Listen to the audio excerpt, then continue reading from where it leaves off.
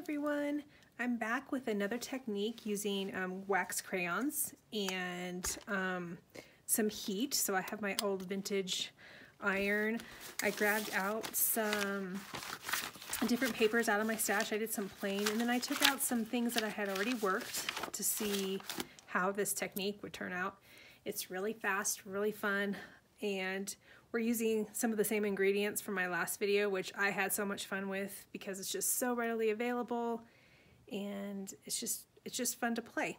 So I have my bowl of crayons. I have an old cheese grater and I'm using the fine part, and I just have random papers. So let's start. So what we're going to do is we are going to pick some colors and we're going to grate the crayons with the cheese grater. Now you can be a little more careful with your colors. I found it was fun just to kind of go for it because they get mixed up anyway. But it's super easy and fun to just play like a kid. So you'll make a sandwich. So you're gonna put your crayon shavings on one side, and then I laid down another piece of paper. You can use wax paper. I saw some people do that with this technique.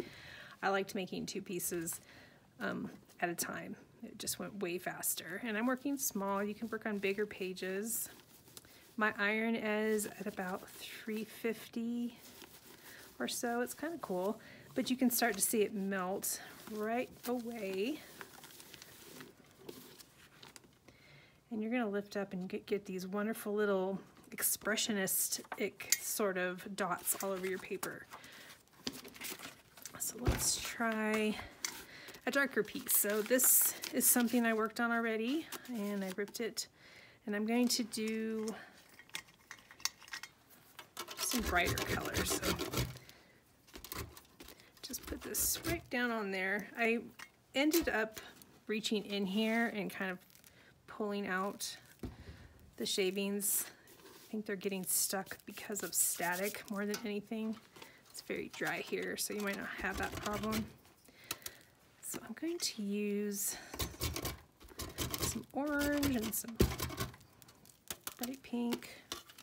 I am just so loving color right now. I think it's because it's the end of the winter and the winter blues are upon me, and I'm just having fun working with some brighter materials. And so this is a thicker cardstock. It's going to probably take a little bit longer to melt.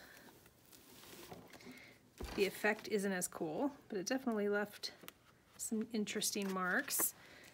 So I think because it has acrylic paint on it, it just kind of didn't go into the paper like on this one. So it definitely like embeds itself and melts into the paper. So let's try this. I'm going to use some metallic, and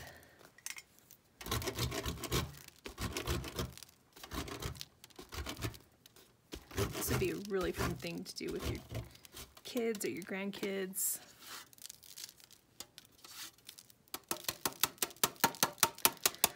I'm going to really give this one a lot of shavings. See if we can get a little bit different effect.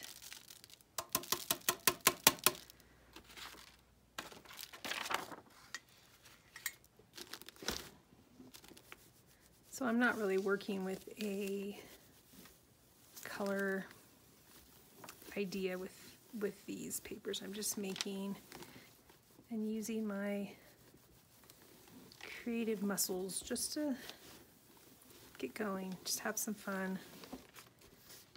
It's not serious. Oh, I love that. My favorite yet. So I'll just be quiet and do a few more, and I'll probably speed this up.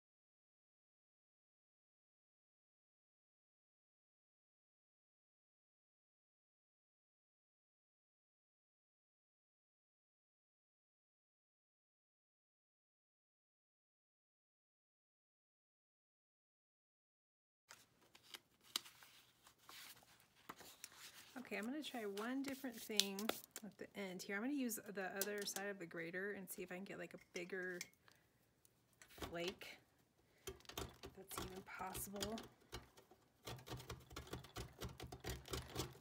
Maybe a bigger dot going on there.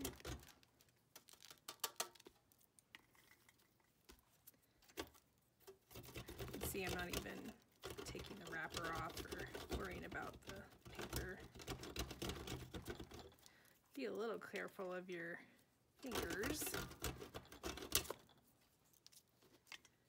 think especially with this side, it's a little bit more random. Okay. Let's see how this one turns out.